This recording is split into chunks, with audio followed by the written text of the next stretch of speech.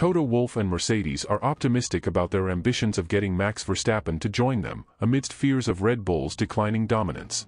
Verstappen shared his concerns after the race in Barcelona when he said, "They can't rely on fine margins that can decide the outcome of the race and better race strategy. At the end of the day, to win races you need to be the outright fastest, and that's what has been lacking the last few races." McLaren are now the consistent car performing on all track layouts. In Spain, Max won the race because George Russell held back Lando, plus his poor race start falling from pole position to third, which cost him dearly. But if McLaren starts putting their race strategy together, Red Bull, now relying on good strategy not outright pace in the car, will struggle to win races, and that has given Mercedes another chance to lure Max to the Silver Arrows, who have now improved their W15 car to competing for podiums, and with more upgrades expected to come. Mercedes-AMG chairman Ola Kalinius has teased that Verstappen would look good in silver.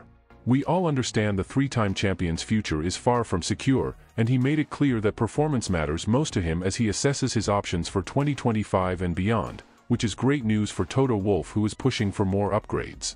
When speaking to Sky Sports F1, Wolff said, "They are in full attack mode and will continue bringing upgrades over the coming races." In other news, Aston Martin is aggressively trying to sign Adrian Newey.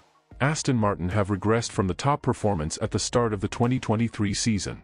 In Barcelona, Aston Martin struggled even to get in points finishing positions, finishing 12th and 14th. It was reported that Aston Martin recently gave Newey a secret tour of the team's brand new Silverstone factory, and owner Lawrence Stroll is keen to get the design genius on board, though his contract demands are believed to be a sticking point.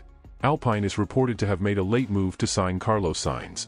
Alpine is still undecided on their lineup for 2025 after announcing they will be parting ways with Esteban Ocon.